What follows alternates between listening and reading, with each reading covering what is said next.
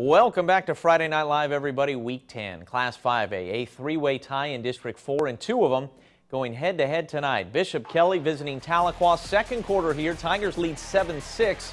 David Bolton heading for the end zone. He fumbles, but look at big old Jake Culver. I'm told that's his first touchdown since the first grade. It's your go-ahead score. The defense pitching a second-half shutout. Jake McMurray's long touchdown pass to Joe Nemec there, putting this baby to bed. Bishop Kelley beating Tahlequah 20-7. They are your district champions.